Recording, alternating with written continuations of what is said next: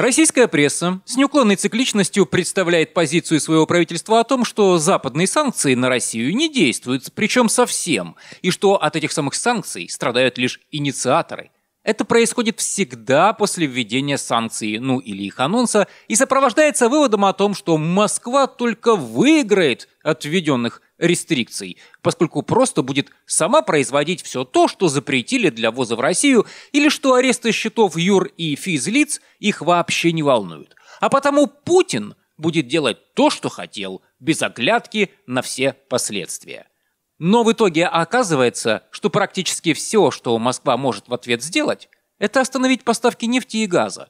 Больше ничего критичного или полезного для цивилизованного мира она не может поставлять. Это косвенно подтверждается множеством фактов. Например, то, что сами российские СМИ говорят о том, что закрытие доступа к технологиям заставит их искать решения в Китае. А тот, понимая положение России, умело пользуется ситуацией и предоставляет что-то не лучшего качества и далеко уже не первой свежести.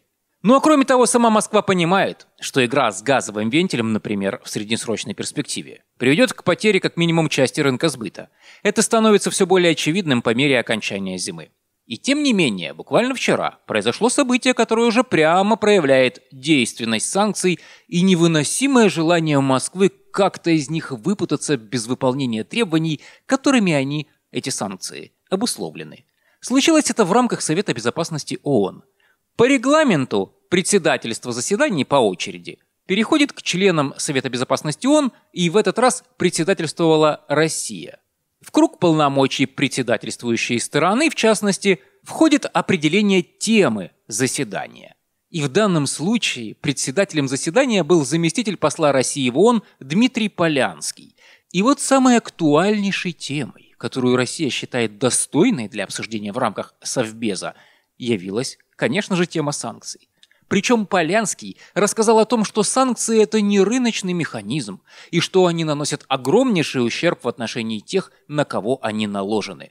Он назвал их брутальным инструментом, недостойным такой организации, как Организация Объединенных Наций. Понятно, что позицию России поддержал представитель КНР, поскольку обе эти страны находятся под санкциями, пусть и введенными не ООН.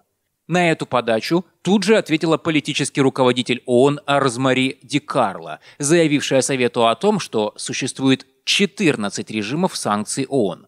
Например, в Ливии, Мали, Южном Судане и Йемене они поддерживают разрешение конфликтов. В Центральноафриканской Республике, Конго и Сомали они пресекают незаконную эксплуатацию природных ресурсов, которую финансируют вооруженные группы. В Северной Корее они, эти санкции, нацелены на деятельность по распространению, и они сдерживают террористические угрозы ИГИЛ и Аль-Каиды. Кроме того, для тех, кто в танке, она пояснила, что санкции ООН больше не являются тупым инструментом, которым они когда-то были. По ее словам, с 90-х годов они претерпели изменения, чтобы свести к минимуму возможные неблагоприятные последствия именно для гражданского населения и третьих стран. А Совет Безопасности разработал и предоставляет гуманитарные исключения в большинство из этих режимов санкций. Но с самого начала было понятно, что на самом деле вся эта пьеса была разыграна для того, чтобы аккуратно подвести к санкциям, которые направлены на Россию и Китай, который вписался под эту тему. Но, как завещал поручик Ржевский, с барышней нельзя вот прям сразу говорить о деле. Нужно сначала поговорить о погоде, музыке и только потом переходить к главному. Так поступил и российский представитель. Нет, он не рассказывал о хорошей погоде и что у него есть барабан, но по сути сделал именно этот маневр. Дмитрий Полянский, который председательствовал на встрече, сказал, что многие санкционные режимы мешают планам государственного строительства и экономического развития, указав на Центральноафриканскую Республику и Судан и назвав меры в отношении Гвинеи-Бисау анахроничными. Совет Безопасности, по словам Полянского, должен уделять больше внимания тому, что думают власти государств, находящихся под санкциями, и быть более реалистичным в установлении ориентиров для их отмены, чтобы убедиться, что они не превратятся в невыполнимую миссию. И вот, как видно, в этой подводочке тоже было не все о музыке, поскольку названия этих стран удивительным образом совпадают с местами, где оперирует ЧВК «Вагнер».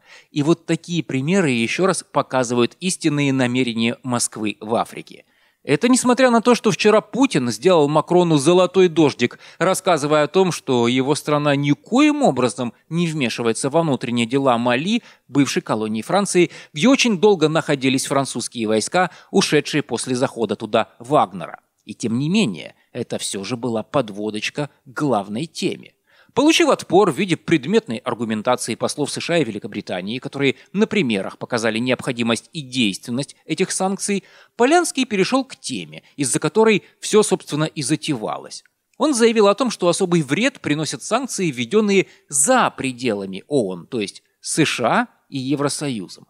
В итоге он заявил о том, что только санкции ООН являются законными, и что более широкое использование односторонних санкций подрывает нормы и институты международного права. И особенно его тревожат вторичные санкции, которые налагаются на тех, кто игнорирует исходные, например, в отношении КНДР или Сирии, где Москва тоже встряла по самую макушку. И вот тут все сразу стало на свои места. Ведь на России лежит несколько слоев санкций, не одобренных ООН, а часть из них как раз носит вторичный характер. Если бы это было на пользу России, и Москву это, не беспокоило никоим образом, то и самой такой темы не возникло бы априори.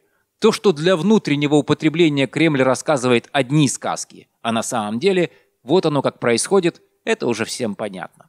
Эту пикировку закончили оппоненты, в частности, представитель США Линда Томас Гринфилд. Она заявила о том, что санкции, вводимые вне резолюций ООН, обусловлены всего одной причиной, которая находится в этом зале, а именно обструкцией отдельных стран, злоупотребляющих правом вето. Если бы не их безответственная и опасная политика, проводимая на протяжении нескольких десятков лет, то и режим санкций не был бы таким, каким он стал в настоящее время. Удивительно, но заместитель посла Франции в ООН Натали Бродхерст заявила, что санкции Евросоюза соответствуют международному праву и не препятствуют гуманитарной деятельности. Таким образом, Франция неожиданно поддержала позицию США и Великобритании.